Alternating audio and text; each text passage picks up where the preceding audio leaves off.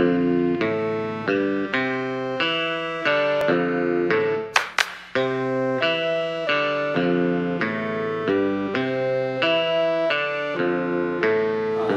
the foundation of humanism is really about treating other people fairly. We focus on other people as the source of meaning and worth. While we find the conventional ideal of the soul to be misguided, we do believe that each person is an independent moral agent with inherent dignity and an equal right to make and pursue their choices.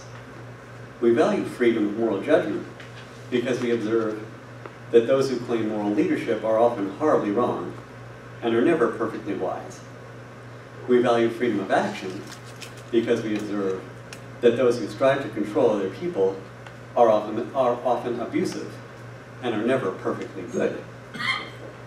As humanists, we willingly take on the challenges of the finer moral choices and the difficult dilemmas in life.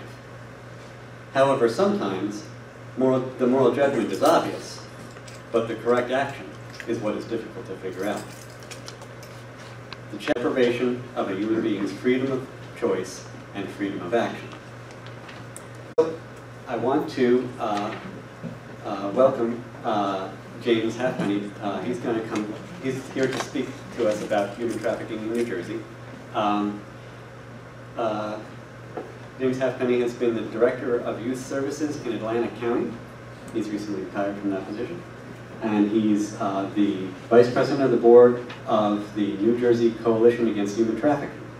He's come to talk to us about how human trafficking reaches into every county of New Jersey. This topic is fundamentally disturbing, and Jim will not shy away from an honest description of the problem. So take this as fair warning that this program is likely to be disquieting, because that is really what it's intended to do, to stop us from being quiet about this abuse of our fellow human beings. So I hope you choose to stay to raise your awareness on the topic, and I want to give a warm welcome to Jim Halfpenny. Thanks, Jim.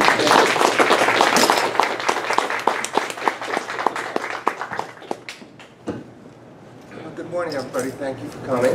I'm Jim Halfpenny, recently retired from my position with Atlantic County Government as Director of Youth Services. Most of the time in that position, I was acting as the Director of the Youth Shelter, Runaway Homeless Shelter, and at that facility, on an average, we would work with anywhere from 15 to 30 victims of human trafficking every year. These are kids that were picked up by Vice Squad in Atlantic City, usually on Pacific Avenue. They came from all over the country. And back before the year 2000, we didn't have human trafficking. We called them hookers. And we treated them with kindness, and we gave them the night off, and we worked them through a court process and sent them home, very often back to the same situation they had already run away from, the same situation that created the trauma and the vulnerabilities to allow them to be trafficked. I've identified bodies over the years. I've seen extreme violence. And human trafficking occurs in every county in New Jersey. Very recently, the FBI completed an investigation on a case in Rumson. Okay. The trafficker was not from Rumson, and the victim was not from Rumson, but the Johns, multiple Johns, the buyers that created the demand were all from Rumson. So it's alive and well in your community. I invite you to ask questions as we go, and I know we'll do question and answer period at the end, but if you want to raise your hand and ask a question as we go, please feel free. So, here are some recent arrests and stories of trafficking that's occurred around the state. And if I had a bigger slide, I could get every county on here. Okay. Human trafficking, as I said, has been growing in awareness and the numbers of trafficking cases keep growing. I don't know if it's because the problem's getting worse or because we're getting better at identifying it. But as I said, prior to the year 2000, we really didn't have human trafficking in this country. And in 2000, the law of the land changed. And we passed the TVPA, the Trafficking Victim Protection Act, which basically changed our language and our perception of what prior to that had been just considered the world's oldest profession. And I will talk about primarily sex trafficking today, because that's what I see, and again, working with kids, that's how they tend to be victimized. But we will touch on all forms of human trafficking, labor trafficking, child soldiers, massage parlors, nail salons, restaurant work, organ trafficking. There's all kinds of human trafficking. You know, at the outbreak of the American Civil War, when slavery was legal in this country, there were 9 million people involved in the transatlantic slave trade, legally. Today, where trafficking and slavery is illegal all around the world, there are approximately 35 million people enslaved through human trafficking. 35 million. That's worldwide? Worldwide. So, as I said, the language changed in the year 2000, and we began to become aware of the true exploitation and coercion that takes place behind human trafficking. New Jersey followed up in 2005 with the state Trafficking Victim Protection Act, and in 2013 we passed the Prevention, Protection, and Treatment Act. I actually participated in drafting that legislation. And New Jersey now has the strongest anti-trafficking set of laws in the nation. Okay, we are considered, yeah. And yet, we're working on more legislation right now. Because even though we have some strong laws on the books, they're not fully enacted. So we need to tweak it a little bit and get a little more action going. But we now have a statewide victim services program that works with, I think they probably have close to 200 victims that they're working with right now around the state. That's a staff of 10.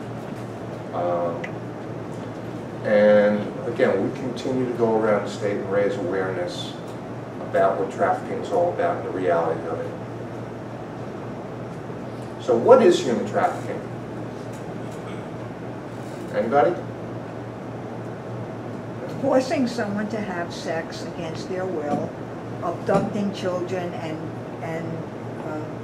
putting them actually into a slavery type of situation. Yeah, and that would be sex trafficking, which is the most prevalent form of human trafficking, along with labor trafficking. So there's a lot of farm workers that are trafficking victims, lots and lots of victims in massage parlors, hair salons, nail salons.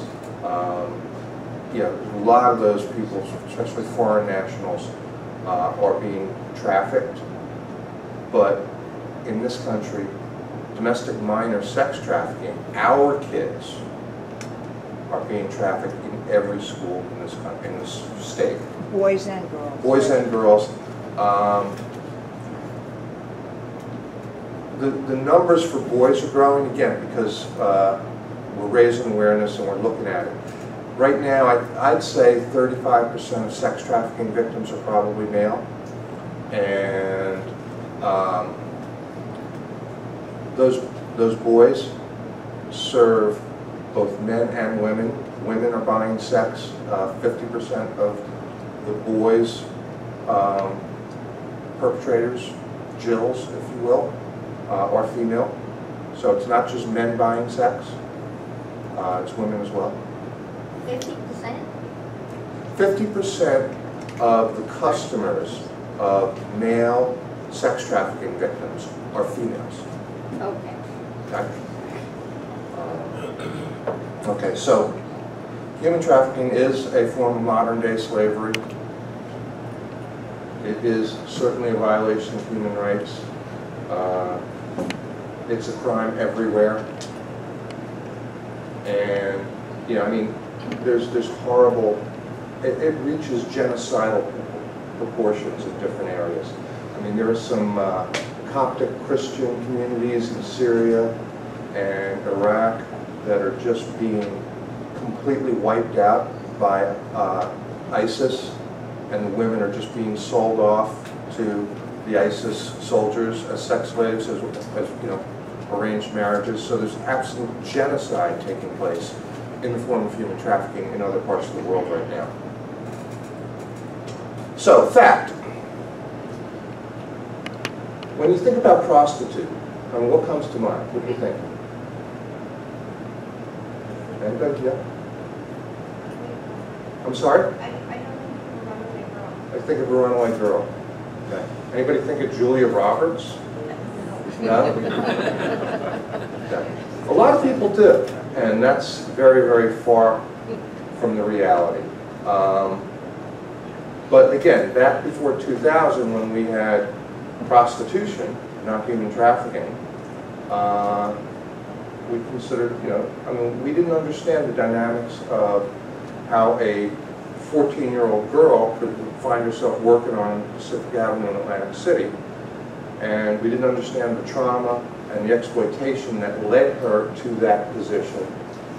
And we didn't understand that behind that is a pimp, a trafficker, that is controlling every moment of that girl's life.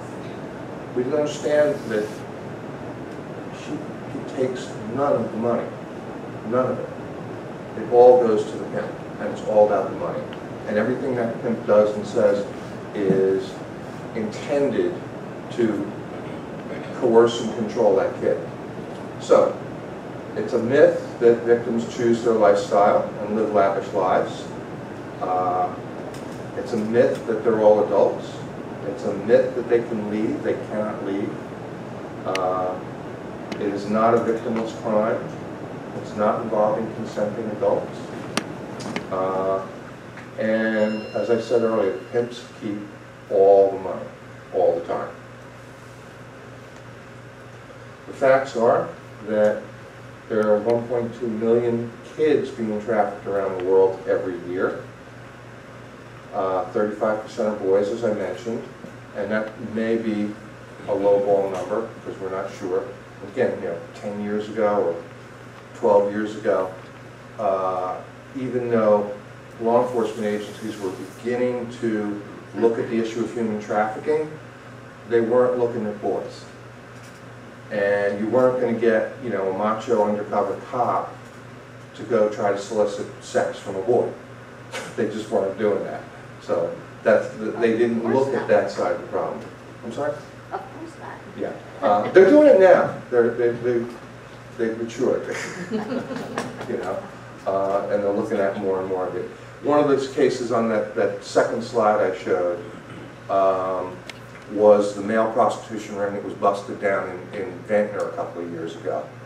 And what this guy did, the trafficker, is he had a bunch of guys that would come over to his house, young guys, 14, 15 years old.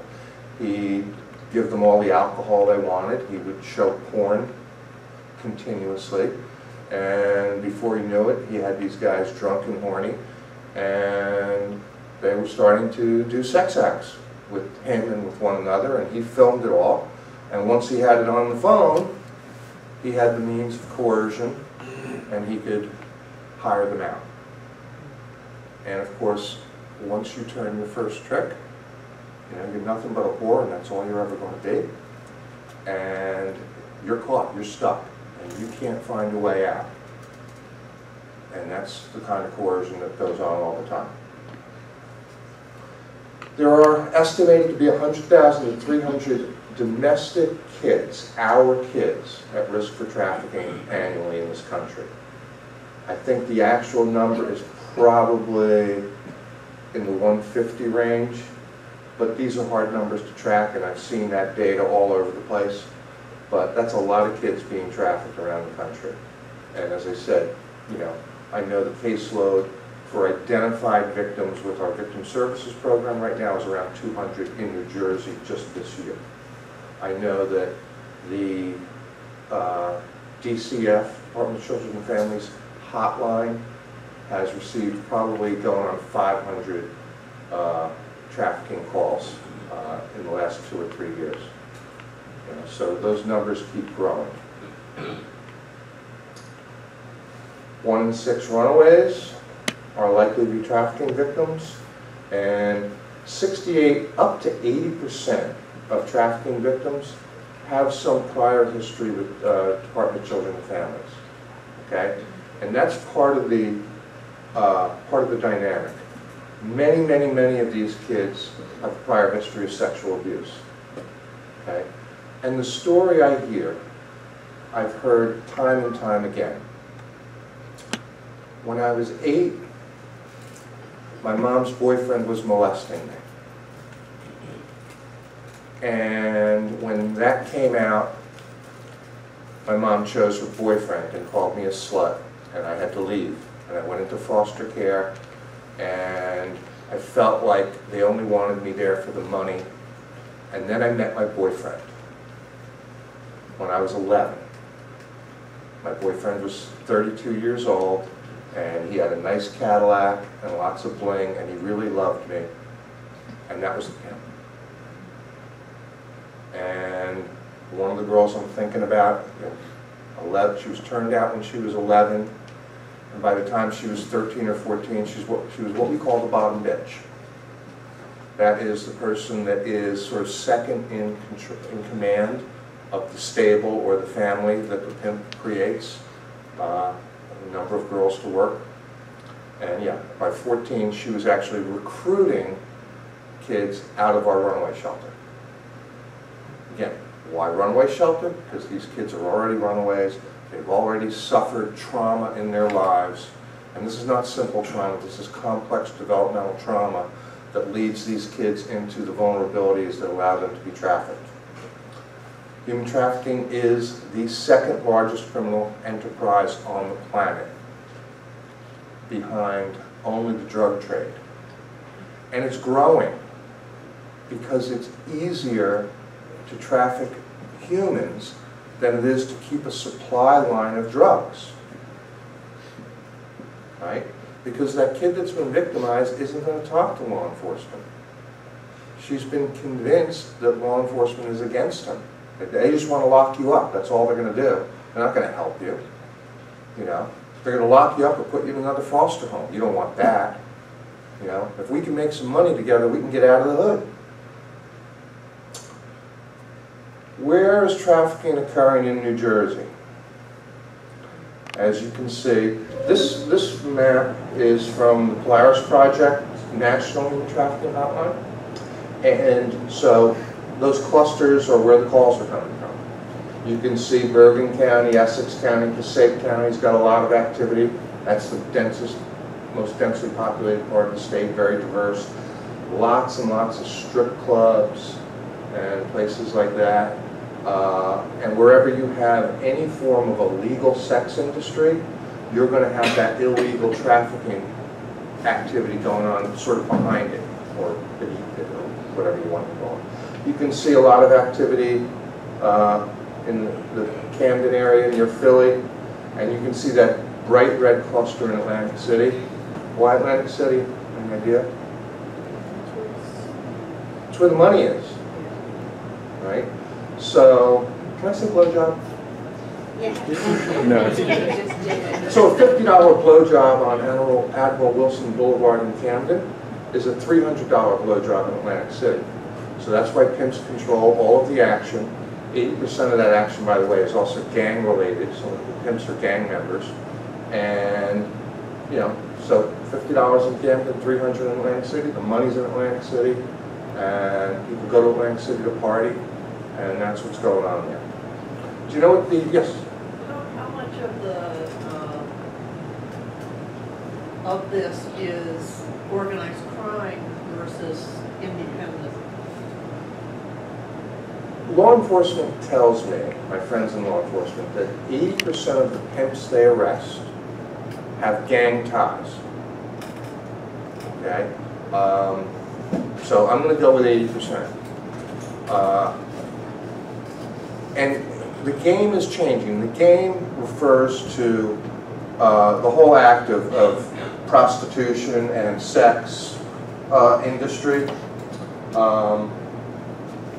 And that used to be street level. You know, it used to be Pacific Avenue was the stroll. And, you know, girls would walk up and down Pacific Avenue, you pull up in your car, and you negotiate for a sex act. It's all moving to the internet. It's all on Backpage.com now. And so what we're seeing, I mean, in the old days, literally a trafficking victim would be virtually kidnapped by the pimp. Although again, they're going in the car voluntarily because the pimp says he loves her and says, I'm your boyfriend and I'm going to help you get out of this mess you're in with DCF and foster care and shelters and group homes and all that stuff. No, we're going to be together forever. I love you. I'll always love you and I will do anything for you. Will you do anything for me? And that's part of that coercion. There's something we call guerrilla pimping that's going on more and more now. Actually, since Superstorm Sandy, a lot of people became homeless, and a lot of these kids tried to make money, wound up starting out trying to be independent, but again, it's gang related. You can't work on my turf unless you work for me. So the pimps come in and take control and take all the money. And again, you can see it's happening all over the state. And you know, it's real. But we're seeing kids that are working, we call them weekend warriors now. They're actually making it to school 2 or 3 days a week. And then Thursday they disappear for the weekend, and they'll come back on Tuesday with stories of great parties at the casinos or in the hotels. I think there's a lot of action down in Long Branch. There's a lot of action in South Jersey. I'm more familiar with South Jersey.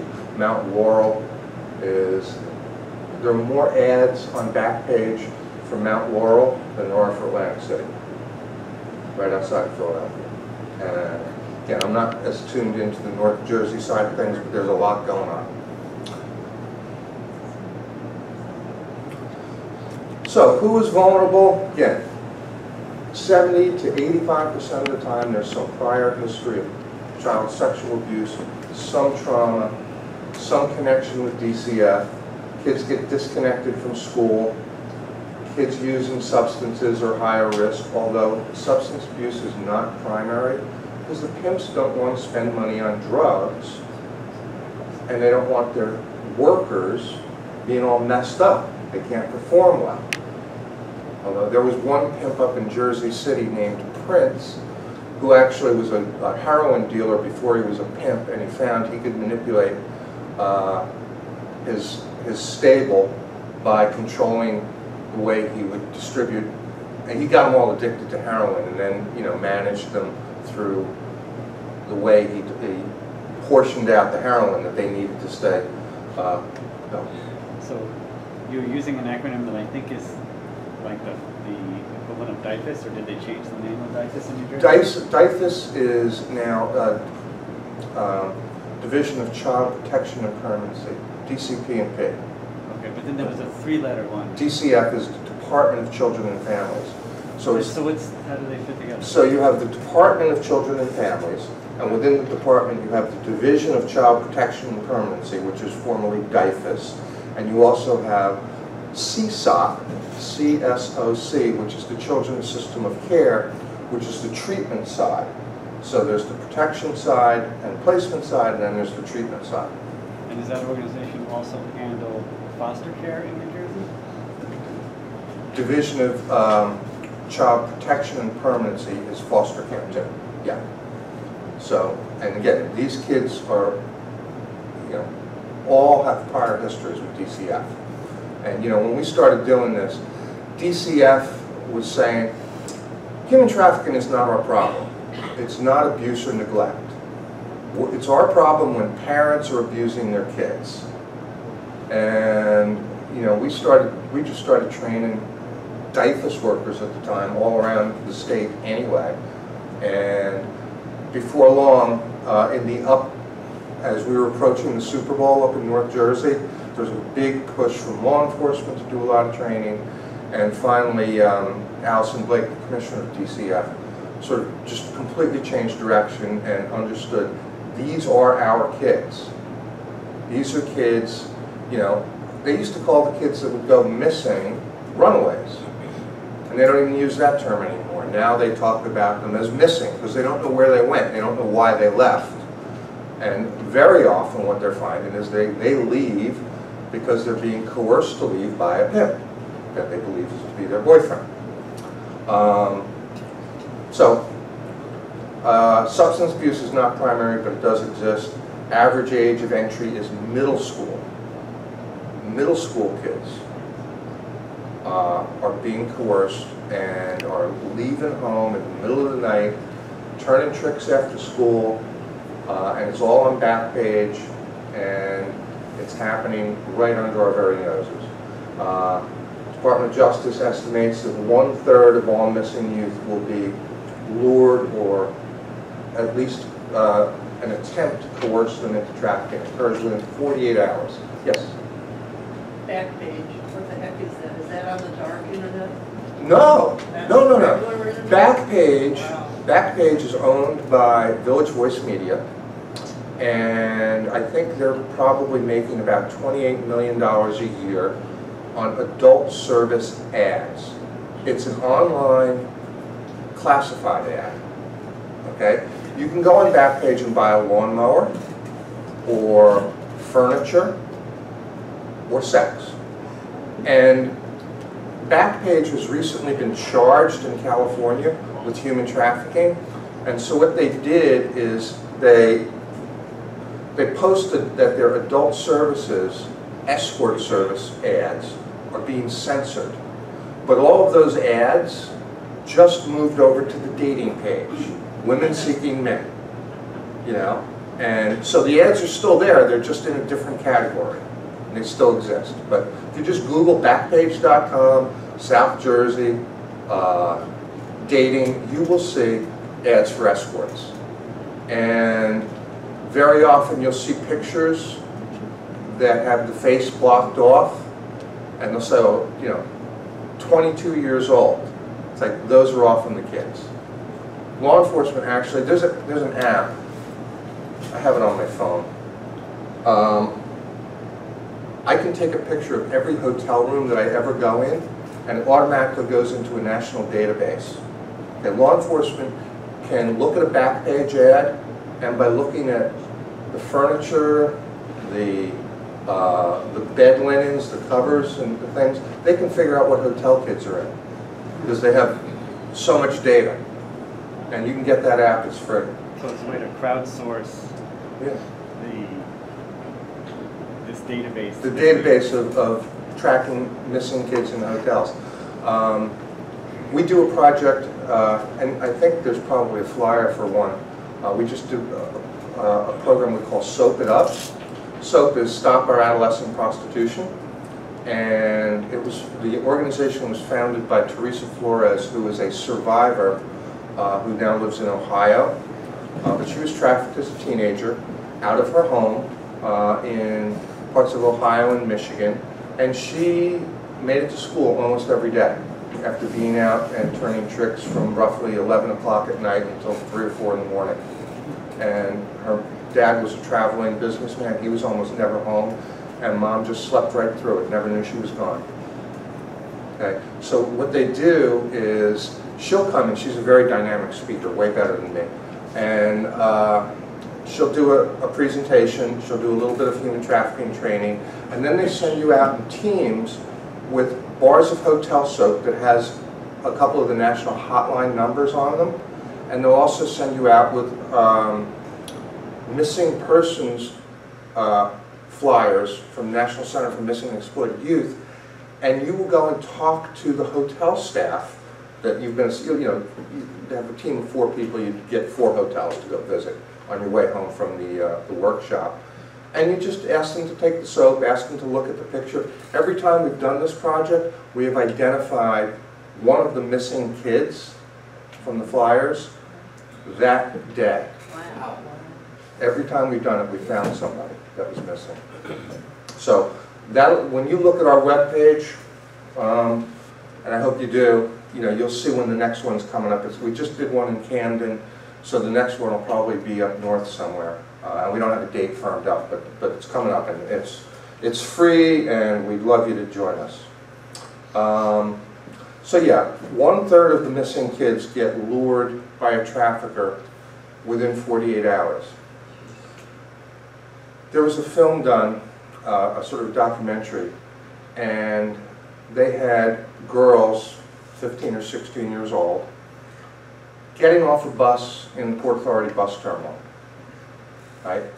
And an unescorted 15 or 16-year-old girl cannot make it from the bus to the street without getting solicited by someone who is presumed to be a pimp. Starts hitting on the girl. She just can't go through the bus terminal unescorted without getting hit on by somebody. And the presumption is these are traffickers, or they're runners for pimps that are out trying to recruit.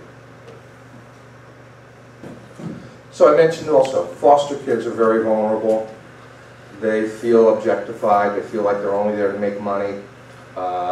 They are not free to make their own choices. They feel isolated because the average foster kid attends 6 high schools before they graduate. 6. Can you imagine? How do you have relationships? How do you have, how do you connect with people? And some foster parents, frankly, kid doesn't come home. They make one report, kid's gone missing, and they rent the bed out to the next kid. Those kids go missing, they're not being looked for. And of course, life is continually unstable when you're involved with DCF. And again, you've also had a prior history of trauma which affects your brain development. So you're not making the best decisions at all times. So DCF did turn around their course prior to the Super Bowl. They changed their policies and they started their own hotline. This slide's a little dated. Every county is represented, not 20 or 21, it's all 21. And again, this is last year's numbers, so they're up over 600 calls right now for human trafficking cases alone. Who are the traffickers? Well, they're often known by the victim. Internationally, they're probably members of the same community. Nationally, they're local people. They're going to speak native language as well as English.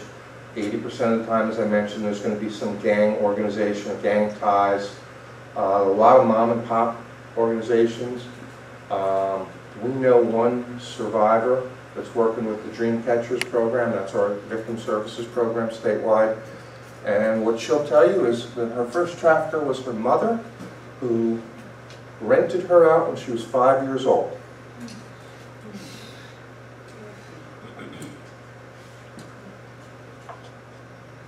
What role does the military play in trafficking? There is a lot of trafficking that goes on around military installations. I can't tell you how many kids from southern New Jersey have been recovered over in Dover, Delaware. But they get trafficked. And that's one of the things that traffickers will do. If you're, especially old school, again, it's changing on the internet so quickly you can't even keep up with it. But the old school trafficking, the pimp would always take the kid away from home, away from their familiar comfort zone, that are able to coerce and control them if you know where you are and they don't even know where they are. But yeah, we've had lots of kids from southern New Jersey that wind up over by the air base in Dover, Delaware. And of course, the military doesn't support trafficking, but you got young men with cash and 48 hours leave. What are they going to do? Anyway, so who are the traffickers? And it is immediate family, 36% of the time. Boyfriends, which is code for pimp, 27% of the time. Other friends of the family, 14%. If you do the math, 75% of the traffickers are known to the victims. Okay, so this is not just, I mean, I know of a case, Gabriella from Elizabeth was literally kidnapped off the street at gunpoint and was trafficked down to Atlantic City that day. She was guerrilla pimped, you know, a gun to the head, a roofie, a sex tape, and she was turned out by complete strangers. But that is not normal. That's not typical. More typically, the victim is known, the trafficker is known to the victim at some level. Okay. Where do pimps recruit? Bus stations, metros, shelters, concerts, shopping malls, juvenile court. I've seen pimps that work in the waiting area of juvenile court. And why not? The girls that are going to juvenile court are already a bit of a mess, right? They wouldn't go in court if they didn't have some problems, if they didn't have some vulnerabilities, you know? So we do see that. Shopping malls. A friend of mine by the name of Holly Austin Smith is another survivor. She's from Tuckerton. She's living in Richmond, Virginia area now, doing well. She has a book out, and I'd encourage you to pick it up if you can. But she was trafficked at the Shore Mall, no, Hamilton Mall, I'm sorry, down in Atlantic County, when she was in middle school. And she did have a prior history of some sexual abuse. But not, I mean, it was a cousin, you know, when she was 11 or 12 and her cousin was like 15 or 16, there was some sexual contact, but she never reported it. But what happened with Holly is, you know, she was one of the more popular kids in middle school in 6th grade. She was sort of with the in crowd. And then sometime between 7th and 8th grade, a switch clicked off, and she was suddenly on the outside looking in, no longer one of the popular kids. And when she was at the mall with her group of middle-aged friends, her body language showed that she was on the outside looking in, and the pimp noticed that and went right up to her.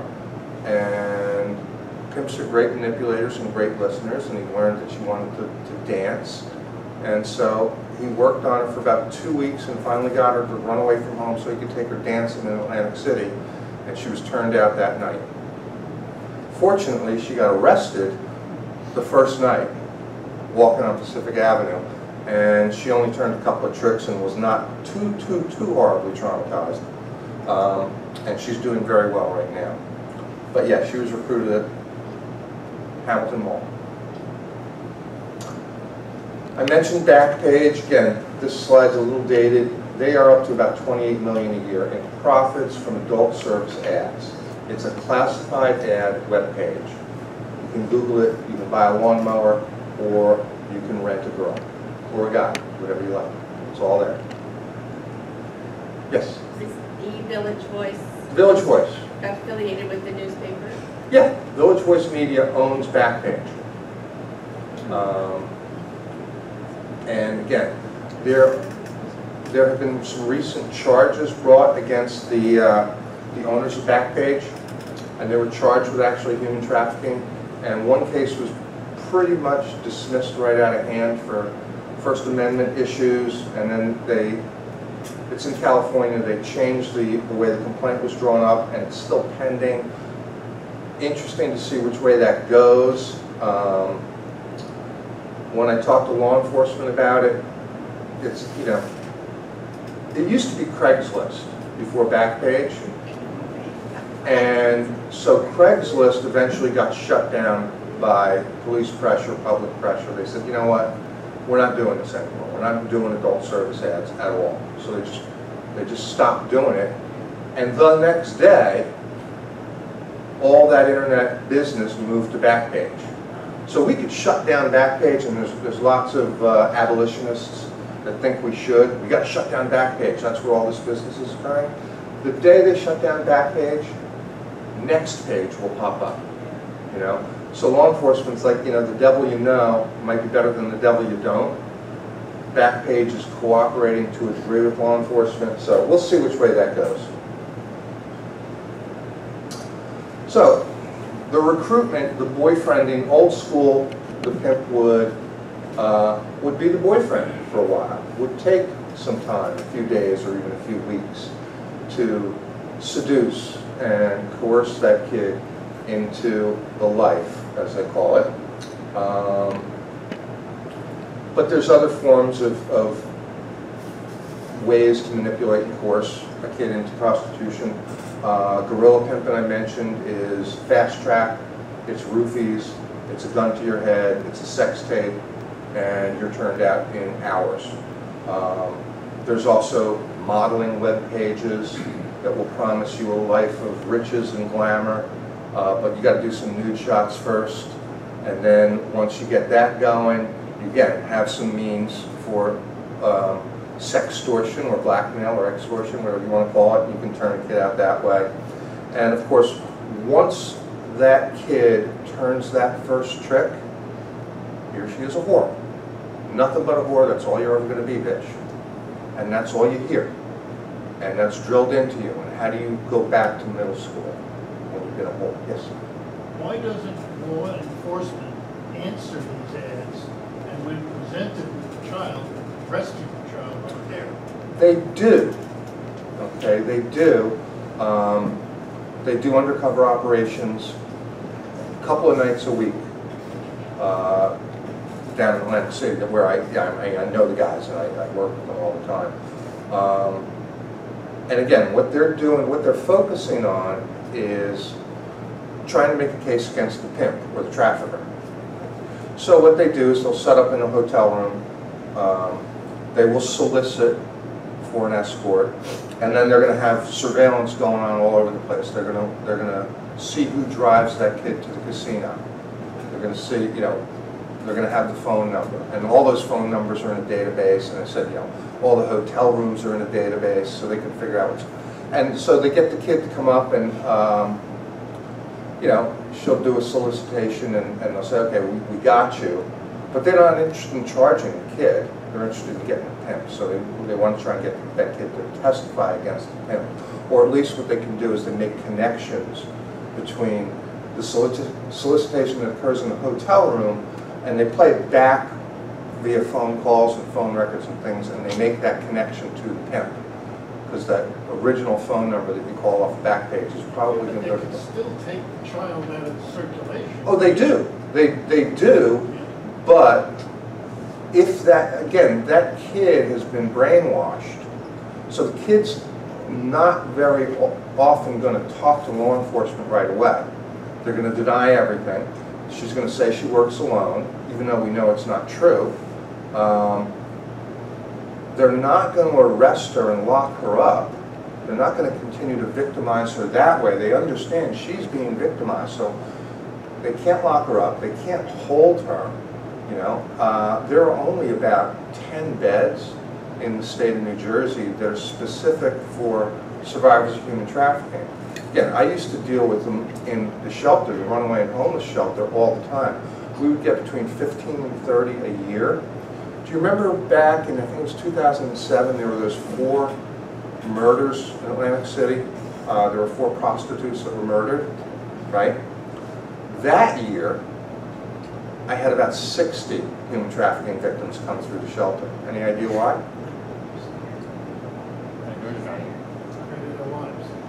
No. Vice was doing twice as many operations because they were trying to break that murder case. So they were out a little more vigorously, and the more they were out there, the more kids they were finding. You know, if they don't do the operation, the kids are out on the street and they're just out there. You know, so double the number of kids that year when law enforcement had doubled their efforts to look at it. Yeah. You're talking about kids in New Jersey.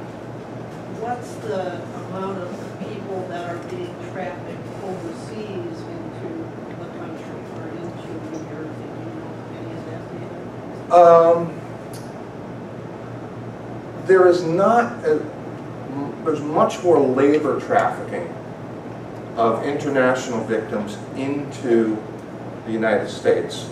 For example, there's a case in East Orange, and it was a hair braiding salon. And the woman who was a trafficker had figured out ways to manipulate the visa system.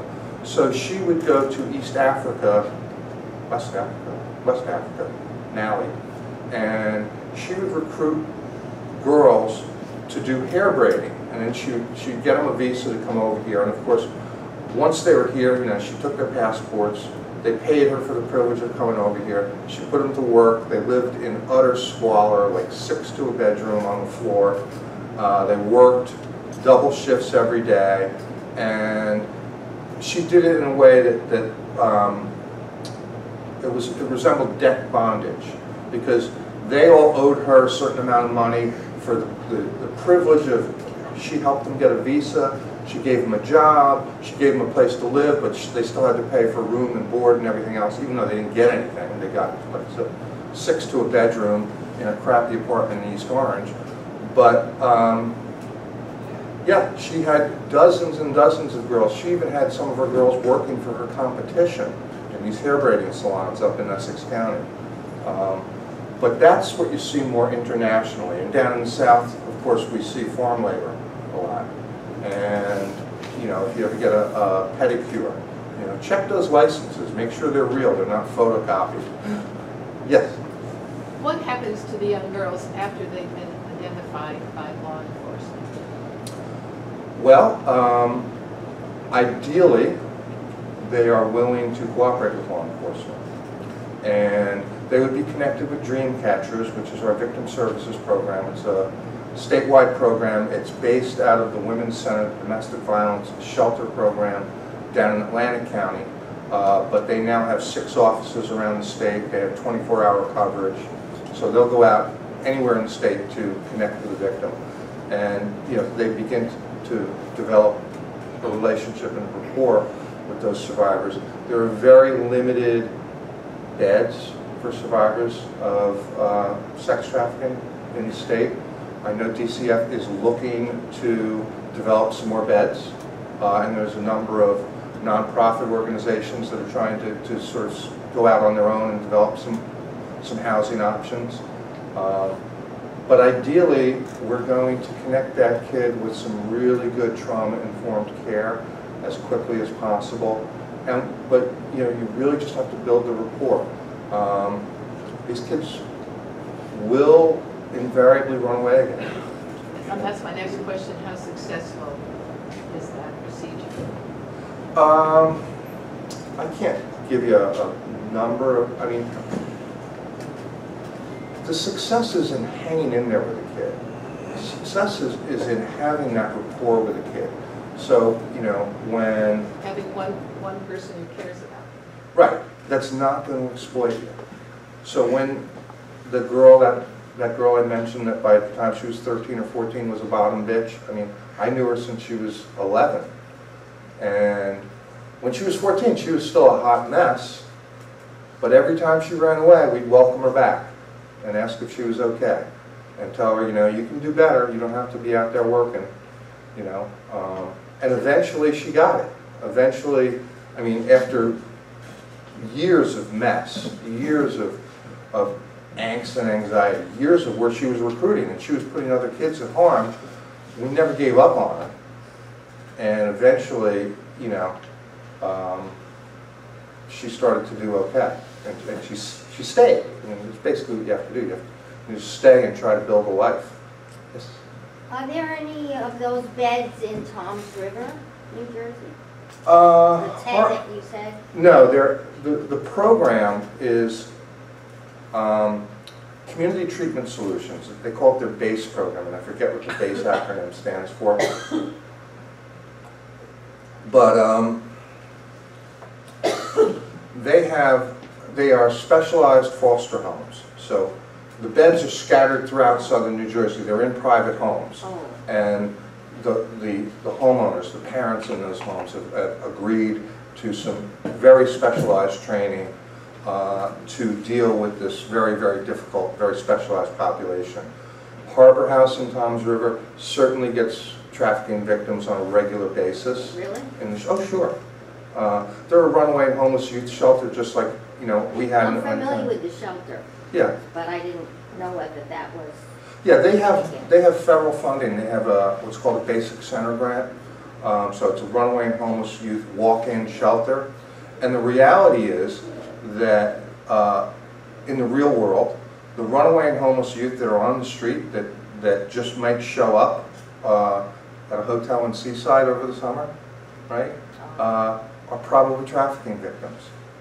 You know, I would say that 80 or 90% of the kids that I ever placed under those federal guidelines were trafficking victims. And the Toms River Police, have they been educated in this kind of? All law enforcement agencies have had some degree of training in human trafficking. The Attorney General's office has been doing this since 2005. They've been going around, and Kathy Fries is their trainer. She does every law enforcement agency that'll have her. And they're starting to put human trafficking components in, you know, the police academies and things like that as well. So it's not required? You know what, it probably is required to the letter of the law. How much of it you get, it varies.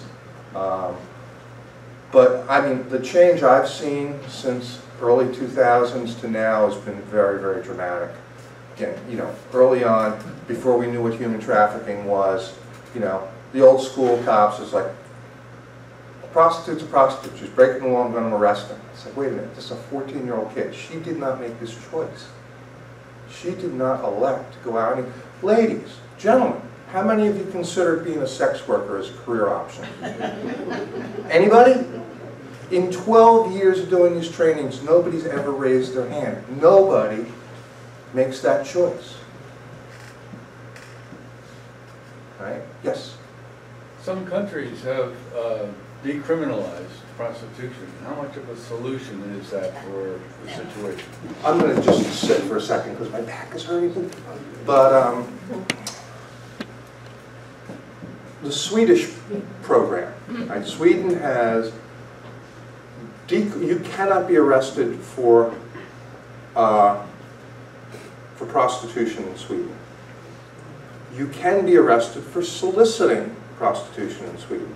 So the idea is, okay, so the women are decriminalized and the guys can be arrested. Well, the human trafficking in Norway just doubled. And it cut in half in Sweden. So it just moved across the border. The reality is, it's exploitation. It's always exploitation. Even, for example, people think that prostitution is legal in Las Vegas. It is not. There are 2 or 3 legal ranches up in the Reno area where prostitution is legal. And there have been some studies done, and the women that are involved in legal prostitution in Nevada are still feeling compelled to do it. It sucks. They hate it. They have to meet a quota to make their rent because they have to pay rent now because they're in a very secure building, you know. So they're still working, you know, turning tricks with ugly, smelly guys that they would never want to be with ever, and that's their job now. So they're still feeling very, very, very much exploited, and 90% of them say they would leave that life now if they had a way out. They would leave immediately. Okay? Can I just follow up, because I don't know that I got the answer to the question. It's a very good question. In those countries where prostitution is legal. Yes. Okay. And in some countries it's even a noble profession. What is the effect on human trafficking? And specifically the subject of your talk today, the exploitation of minors. What is the effect there? Is it less than that effect? There is a direct correlation between the size and scope of any legal sex industry and the underground illegal sex industry behind it. So, you know, New Jersey has over 2,000 strip clubs. Did you know that? We are densely populated with strip clubs. And all of them have pimps and their victims nearby.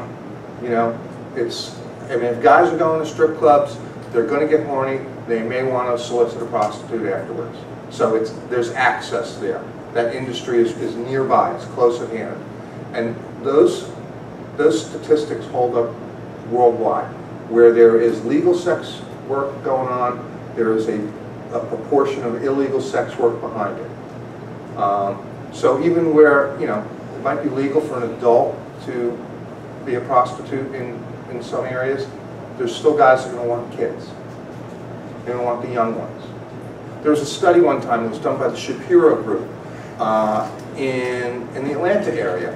And what they did was they wanted to see what guys were looking for that solicited sex. So they set up a false ad on Backpage and a phone number.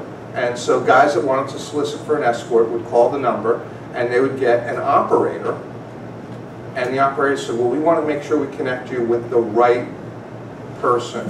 So, you know, what are you looking for? Are you looking for black or white or blonde or brunette, tall, short, you know, how old do you want? And one of the things they found is like, all these guys were calling and they're saying, well, I would like someone who is like 18 years old today. Because I would never want to solicit for, you know, an underage girl. That would be jailbait. That would be wrong. I have scruples. So 18 and a minute, you know. So that's what they're looking. They're looking for younger and younger girls. And the assumption with that is there's this perception. It's like the younger you are, the less likely it is you're going to have some kind of disease. You know. So it's safer to have sex with a younger kid. So the life begins, and kids are turned out. Again, more and more guerrilla pimping going on these days, and it's humiliating. So victims do not self-identify, whether it's for religious reasons or just the immorality of it all. They have also been told very clearly by the pimp, again, this pimp is going to love her and be the boyfriend and be all those wonderful things. Once she turns out, okay, the game changes, and now you're a money maker, and you got to follow the rules, and you know there's a lot of rules. You can't talk to law enforcement. You can't talk to other pimps. You know, there's going to be a video. This video is going to get posted. I'm going to send it to your family. I might kill your family. I might kill your dog. You know, if you try to go against me, you're not allowed to leave. And you know, so these kids are traumatized, and so we see absolute signs of trauma bonding, what we call the Stockholm Syndrome, where the captives identify with their captors and sort of stick with them. Because of the trauma, again, you're going to see very often flat emotional affect.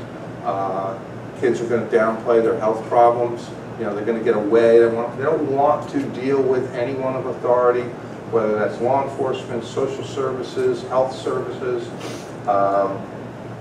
They just want to get back to the pimp so they don't get another beating.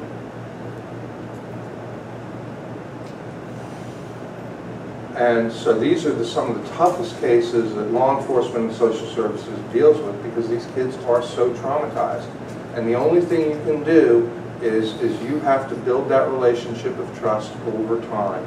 So eventually you can pull them back in. Yes? Yeah, are they given drugs?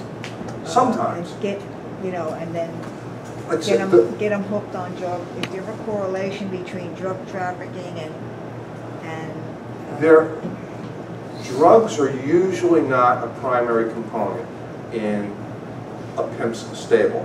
I mentioned earlier this guy in Jersey City who was a heroin dealer, and he did in fact purposefully get his girls addicted to heroin. And so they would have to turn a certain quota of tricks, and then they would get a bag. They would get some heroin, they would get their relief. And that was his method. But that's expensive because he had to keep the heroin supply going. So drugs are usually not primary. Now, in guerrilla pimping, roofies are used very often. You know what a roofie is, right? That's the date rape drug. So they'll just give a kid a couple of roofies and rape that kid and videotape it and say, you're going to turn tricks now. This is what you're going to do. And if you don't do it, you know, I'm either going to shoot you or I'm going to post this video to your family or both. So, you know, you have a job to do now. Yes? So when a child does leave, Yeah. for whatever reason, does the pimp indeed carry out the threats of video and so on and so forth? Roxy Lopez was 15 when I met her. She was a beautiful girl from out on Long Island, and she was really, really smart. And this was before I started working with the FBI and really, really doing the background stuff. So I had her in one of my basic center beds, federally funded bed, and the rules of those beds were you send kids back where they came from if they're runaways. So she was picked up by AC Vice, sent to the shelter. She was fully cooperative, very nice. Where are you from? She told me where she's from. Gave me her grandmother's phone number, called the grandmother. Yes, I'm her grandmother. Is she okay? Oh, can you help her come home? And it's like, yes, we can. She wanted to go home. Boom, boom, boom. Got her home. Turned out that grandmother was really the pimp's mother. 2 weeks later, her body was located in a dumpster outside a strip club in Baltimore because the pimp thought that she spoke with law enforcement when we had her through. So he killed her. I have a question. Is there, I'm so aware of this. I taught in high school in Plainfield 10 years, so I know what you're talking about. Is there one ethnic group that is more often involved than another? No. Oh, No, what I saw was a lot of Hispanic kids, but that's because of the gang affiliation. Right, and there are, I mean, there's like MS-13 definitely runs Latino brothels, you know, and I'm not getting into that because I'm not Latino and I don't speak Spanish. You know, it's like not an option for me. But, you know, there are Latino brothels that are servicing the Latino population. There are African American, most pimps tend to be in the East, more often African American, mostly, but not all. In the West, more Latino pimps. But, you know, when you go on Backpage, you know, you can solicit for whatever ethnicity you want. In Honolulu, Hawaii, there is very, very high demand for blonde-haired, blue-eyed American girls, and that demand comes from traveling businessmen from Japan. They want a blonde-haired American beach girl. That's, you know, but whatever you want is out there. This is America. You can buy whatever you want, right? So we talk about trauma bonding and some kids not self-identifying.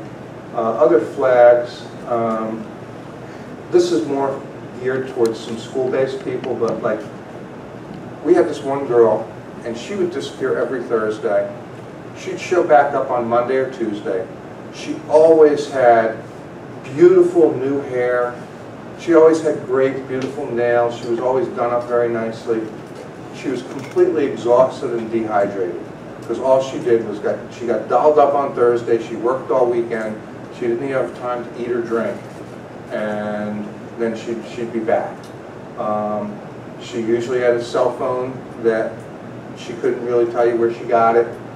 She often had hotel pass, you know, those pass cards.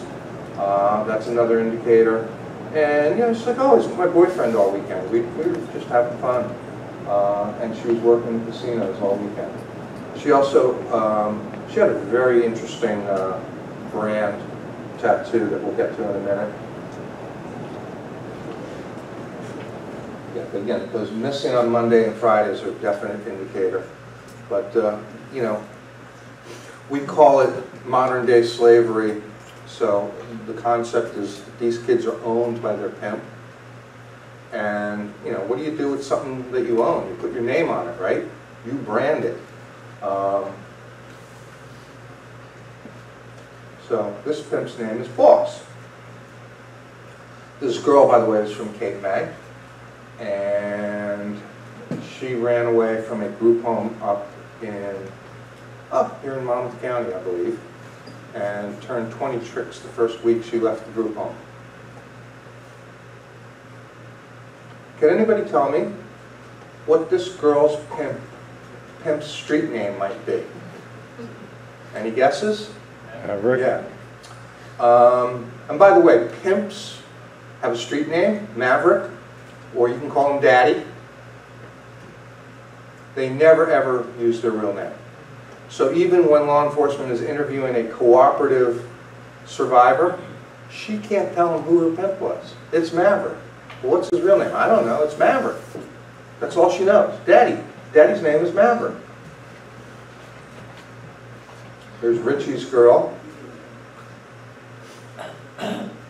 This next guy has quite an ego. His street name is God. And Blessed and Diva and Golden One and Property and Blessing and Secret. These are all street names of different girls in his stable. This guy had a day job. He was a guidance counselor in Reading, Pennsylvania. Paul Sewell's 49 years old. All of his girls were middle school age girls. He test drove all of them. He fathered 14 children with 10 different middle school girls and turned them all out.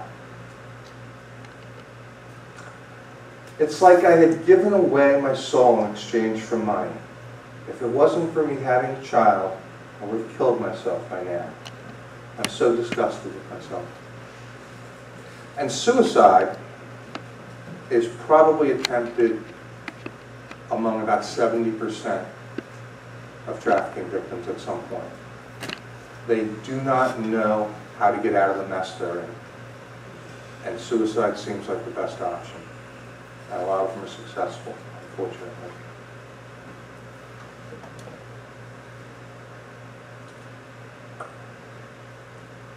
Again, this is sort of designed for some school-based people, but these are some phrases of the life.